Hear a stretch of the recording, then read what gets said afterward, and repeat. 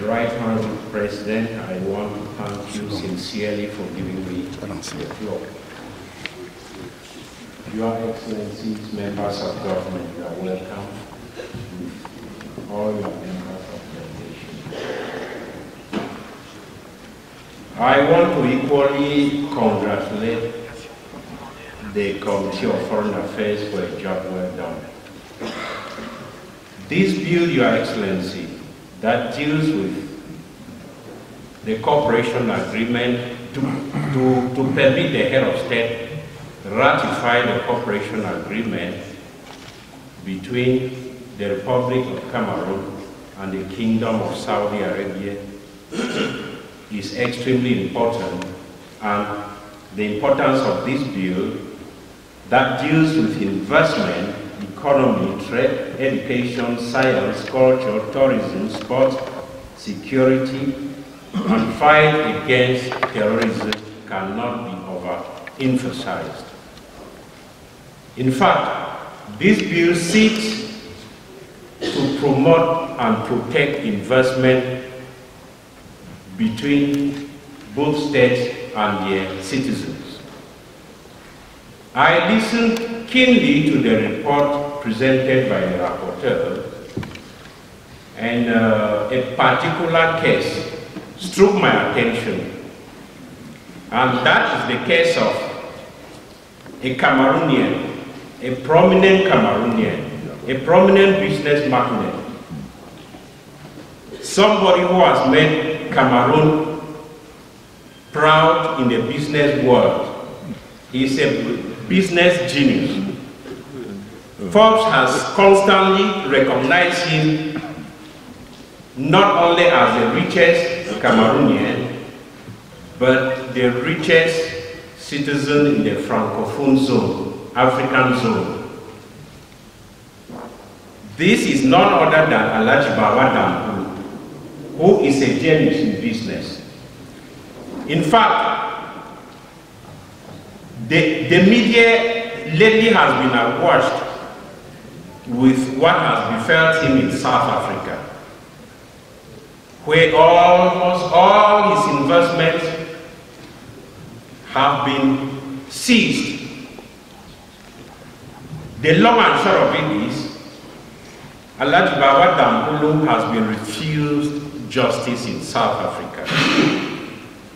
This is a man who 35 years ago, towards the end of apartheid, saw business opportunities in South Africa and decided to dispose of some of his assets and transfer his money to invest in South Africa, to boost the economy of South Africa, to offer employment opportunities to South Africans. And this relationship went on for a very long time. He chose the building sector to invest in. And this permitted him to acquire a number of high-flying buildings in South Africa. In fact, at one point, he was the most important real estate investor in South Africa. That relationship went on for a very long time, Your Excellency, without any problem. No problem at all. Several head of states, from late Nelson Mandela to Thabo Mbeki, and now to the present president, they sustained good relationship with him without any problem. In fact, he did not make money in South Africa to invest in South Africa. He brought in money into South Africa. Your Excellency, lately, what has happened to him, I heard in the report that his relationship, his problem stems from the fact that he obtained loans from a bank to purchase a building. That is a normal business relationship with any prominent businessman and banks. What he did was not unusual. You will not see any rich man in the world who has who doesn't take loans from banks. But the way he has been treated because of the repayment of this loan leaves us with a lot of doubt. And I begin to ask questions whether if Alhaji Baba Dampolo was a South African, the banks would have treated him the way he has been treated. I begin to ask questions whether if he was a South African, the Justice Department of South Africa would have handled his case the way they handled it. Your Excellency, you don't need to be a jurist to understand that when you take a mortgage, there is always something you put as security, as collateral. And when you default payment, it is that thing that will be attached to recover that loan. But this is not the case with Alhaji Baba Dampolo in South Africa, a Cameroonian. He defaulted payment for reasons best known in the economic world. We all know why. But he had the possibility to redress the loans, but he was refused that opportunity. The only option South Africans went into was to seize his property. And the value of that property, I'm talking from a position of knowledge, he was owing 21 billion francs that he borrowed from a particular bank to buy a building. It would have just been simple to seize that building and then seize one other thing to make up the amount. But they went on a rampage to plunder his property, seized everything, which is no longer justice. And Alhaji Baba Dampolo, Mr. President, is a Cameroonian. I want to use this opportunity to thank His Excellency President Paul Biya for always standing by his compatriots wherever they are in the world. I want to thank him for always supporting and defending his compatriots whenever they are in difficulties. He has manifested it in the case of Baba Dampolo, but it is not enough. Cameroon, we Cameroonians are civilized people. The xenophobic attack on Cameroonians in South Africa is not today. It happened 2 years ago where Africans at all levels in South Africa were attacked, had their property were seized, some were killed, some were burnt. But since Cameroonians are civilized, they didn't do anything. They only helped those who could come back to come back. But other countries, I don't need to emphasize Nigeria. Nigerians could not handle it the way we handle ours. They went on the rampage in Nigeria and burned all South African interests and asked them to leave. There is a prominent supermarket called ShopRite. It's a South African business interest. We all watched in the internet how it was ransacked by Nigerians to revenge what was happening to their compatriots. But in Cameroon, we cannot do that because we cannot use force. We are civilized. So, Your Excellency, this thing has happened.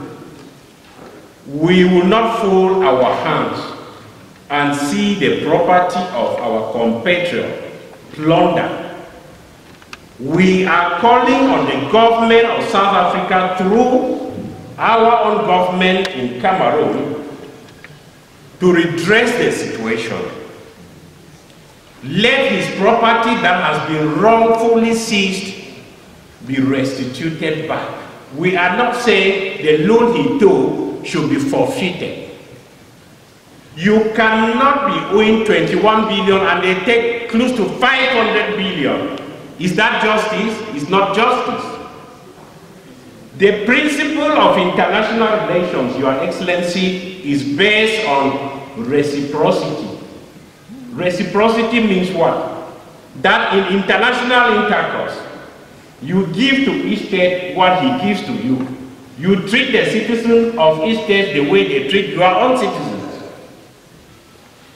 If the government of Cameroon has been very nice to South Africans in Cameroon, they have been very hospitable, we have been very welcoming, we expect similar treatment to our citizens in South Africa. I don't think that going to South Africa to invest was a crime. If they don't want him, what we expect is that they restitute his property and ask him to leave, Mr. President. Thank you for this time. They should ask him to leave, but not seize his property, because what has happened is broad day armed robbery. It's armed robbery, which cannot be accepted in the world of today. So, Your Excellency, I have listened to the report of the Foreign Affairs Committee. I still want to get further assurances from you that my government will do more, not only to protect Bawat Dampolo, but to assure other Cameroonian investors in South Africa, because he is not the only investor. There are other smaller investors. If you let this go, wait for what will happen to the other Cameroonian investors who are in South Africa. This is a test case. They have tested to see what we'll do. If we remain silent, be ready to welcome other Cameroonians who have invested in South Africa back home empty-handed. So, Your Excellency, I would like to know what further measures my government is taking to redress the situation, to work what diplomatic channel is being used to cause the government of South Africa to come to reason. We all supported them when they were facing apartheid, when the white minorities were sitting on them. I remember my passport in those days had only one country on my passport that I cannot visit, and that country was South Africa, because my government supported them. When I say them, the black majority against oppression. It shouldn't be the reverse today, that we who supported you should pay the price for your liberation. Thank you for your kind attention. Beaucoup de questions ont été posées. La première question est celle du sénateur CHAFAH. Ce n'est pas la question qu'il a posée. Il a fait une analyse sur la situation de M. Dalpon. Et dans son argumentaire, il y a eu 3 points importants que nous avons retenus. Le premier point, c'est une certaine défense de M. Dalpon comme étant un investisseur modèle de notre pays.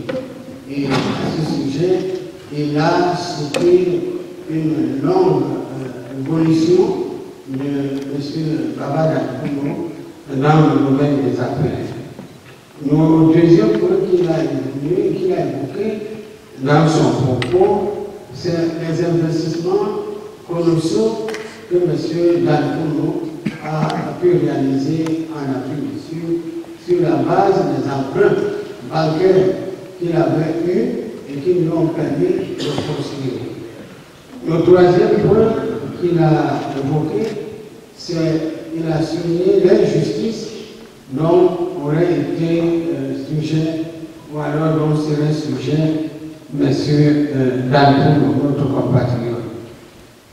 Enfin, si j'ai bien retenu, il a félicité la démarche du président de la République et son excellence pour la protection de nos compatriotes qui sont des investisseurs dans un certain nombre de pays, pour enfin terminer sur le fait qu'il voulait savoir où en est l'évolution de cette situation pour restaurer notre compatriote dans l'équité et dans ses affaires pour qu'il recouvre ses activités. Monsieur le sénateur, je voudrais partager votre point de vue amplement. Nous savons tout ce qui est Baba Dalpuno. Il n'est plus à présenter dans ce pays, que ce soit au niveau des investisseurs nationaux, locaux, que ce soit au niveau des investisseurs internationaux. Il n'est plus à présenter parce que c'est un Camerounais modèle jusqu'au niveau le plus élevé de nos institutions républicaines.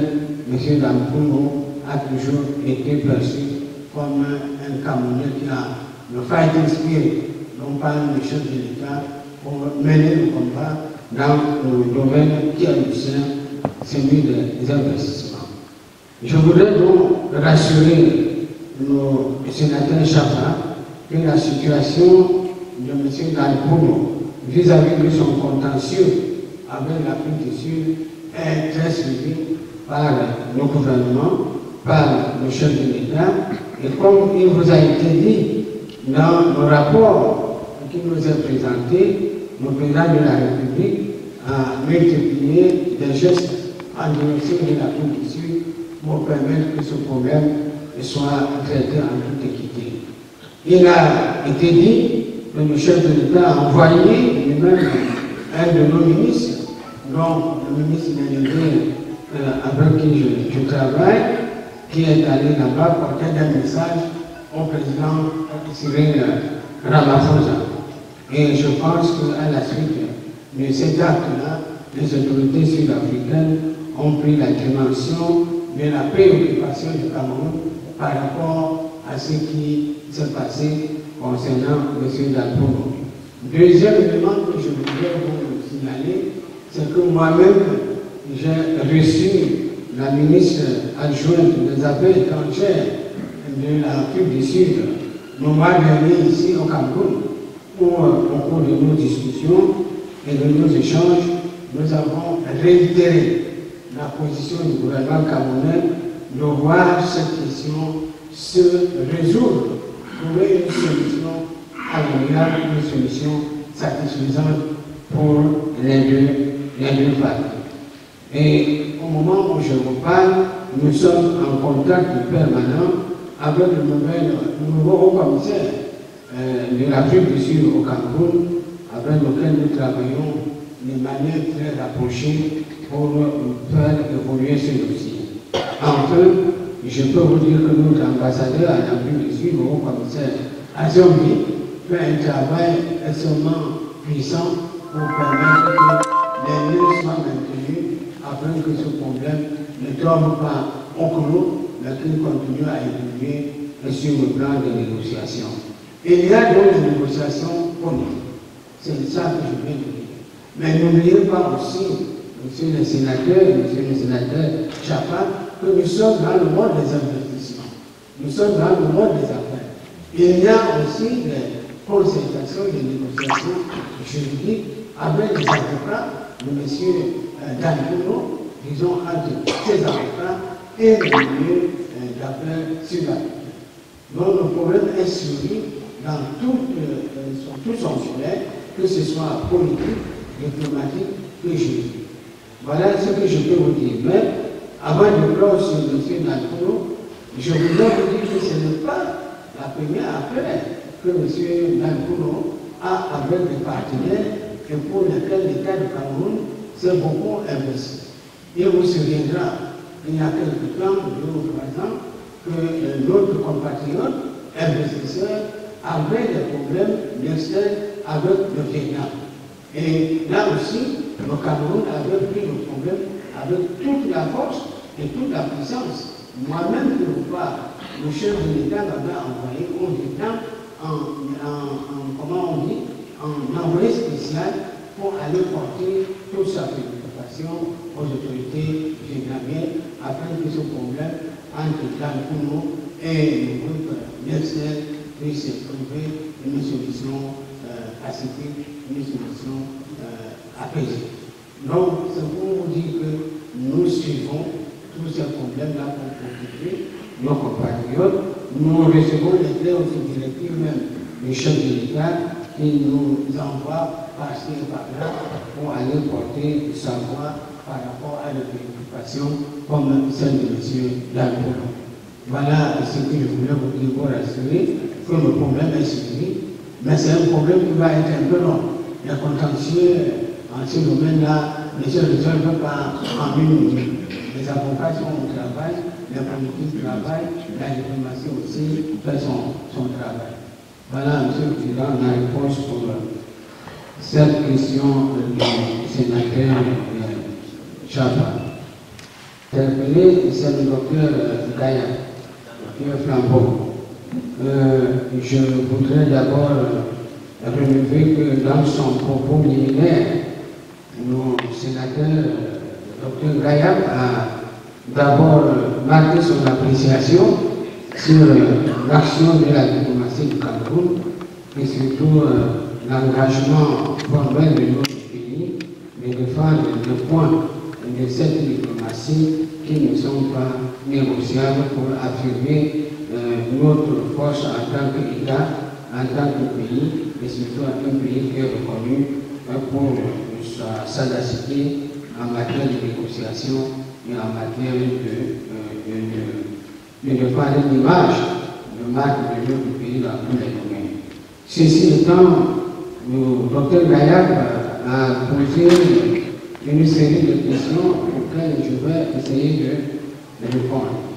Il a voulu connaître si le Cameroun a une structure au niveau de notre ministère qui évalue les accords que nous signons, qui procède éventuellement à leur révision, ou alors tout simplement qui peut les dénoncer comme ça se fait dans certains cas. Je voudrais lui apporter une réponse rassurante dans ce domaine qu'au ministère, il y a la structure dans chaque direction géographique d'évaluer les accords que nous signons avec des partenaires bilatéraux. Il y a également une direction qui évalue les accords que nous signons avec nos partenaires multilatéraux.